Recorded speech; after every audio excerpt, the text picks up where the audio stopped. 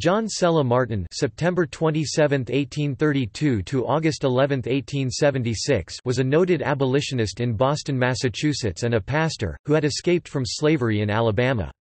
He was a leading African American preacher and activist for equality before the American Civil War, traveling to England to lecture against slavery. When he returned, he preached in Presbyterian churches in Washington, D.C. After the American Civil War, Martin returned to the South, working during the Reconstruction era in education in Alabama and Mississippi. He became a politician in Louisiana and in 1872 was elected to the state legislature from Caddo Parish. In that year, the gubernatorial election was fiercely disputed, and the state legislature was ultimately taken over by the Democrats, en route to regaining control of the state government. Martin had an appointed position with the U.S. Post Office and also wrote for the Louisianian newspaper.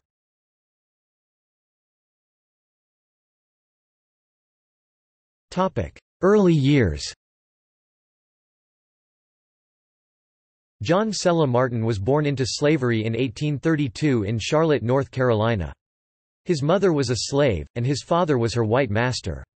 Under the principle of partus sequitur ventrum, adopted by Virginia in 1662 and later other colonies in slave law, children of slave mothers took her status and were born into slavery, regardless of who their father was and what proportion of European ancestry they had. This gave rise to many mixed-race slaves, some of majority white ancestry.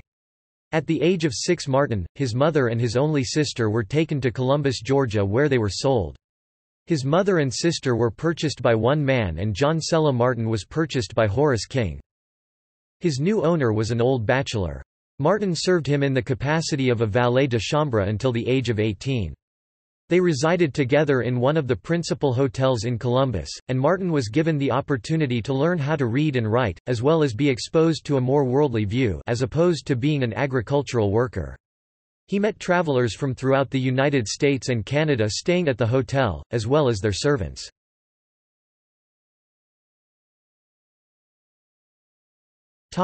False freedom. When Martin was 16, his owner went blind, and Martin was entrusted with helping him carry out his personal affairs. He gave the youth a home-school-type education. When his master died, Martin, then 18, was set free by his will. But his master's relatives successfully contested the will, forcing Martin to remain in bondage. They had him sold during settlement of the estate, and he was taken to Mobile, Alabama.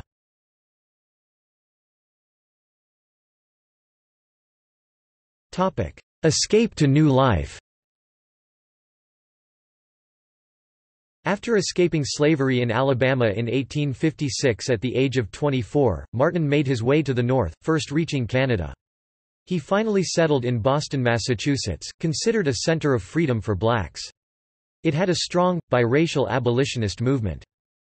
He entered the ministry and became minister of the First Independent Baptist Church 1860–1862 in the Beacon Hill section of that city. He was active in the abolitionist movement and worked to achieve equality of the races. Martin was well received by abolitionist leaders and admired for his speaking skills. They say that the Negroes are very well contented in slavery. Oppose it were the fact the black man was contented to see his wife sold on the auction block or his daughter violated. I say that is the heaviest condemnation of the institution, that slavery should blot out a man's manhood so as to make him contented to accept this degradation, and such an institution ought to be swept from the face of the earth. He was selected to represent the American Missionary Association in England, where he lectured widely in London against slavery and helped raise funds for education of African Americans. On his return, he joined the Presbyterian Church and was a popular preacher in Washington, D.C. After the American Civil War, Martin returned to the South, working in education in Alabama and Mississippi. He went into politics in Louisiana. In 1872 he was elected to the state legislature as a fusion candidate from Caddo Parish, Louisiana. In that year, the gubernatorial election was so fiercely disputed that the federal government had to get involved, deciding in favor of the Republican candidate. But, the state legislature had several seats that were contested. Democrats ultimately took control and Martin lost his seat. Martin was appointed as an agent of the U.S. Post Office, and also wrote for the Louisianian newspaper.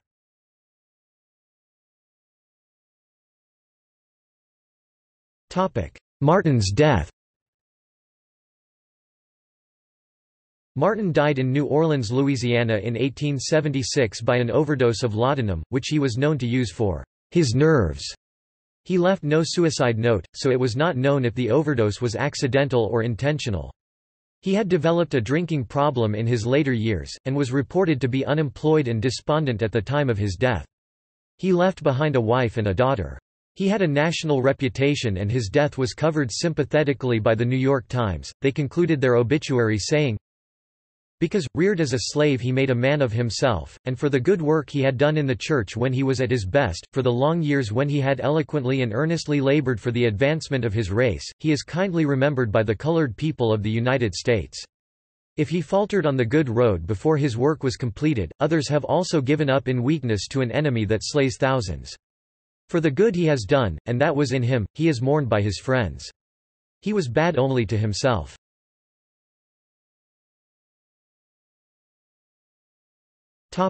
Marriage and family. In 1858, Martin married Sarah Ann Lattimore of Saratoga Springs, New York. They had 2 children, a son, Horace, who died at the age of 4 months in April 1861, and a daughter, Josephine Sarah, born in Boston, March 9, 1863. After Martin's death, Sarah Ann Martin moved to Washington, D.C., where she worked as a teacher. In 1884, both Sarah and her daughter Josie were witnesses at the wedding of Frederick Douglass and his second wife Helen Pitts Douglass Josie, who had also worked in the district as a teacher. On December 27, 1883, married Barber Cyrus Fabius Martin, no relation, a Civil War veteran from Dowagiac, Michigan. They would eventually have 4 children. Sarah Ann Martin died in Washington on May 26, 1891. Josephine Sarah Martin divorced her husband in 1909, and with her youngest daughter moved to Chicago, Illinois, where she married Dr. Graham Sharp, a chiropodist. They would subsequently move to Los Angeles, California, where she died on October 18, 1947.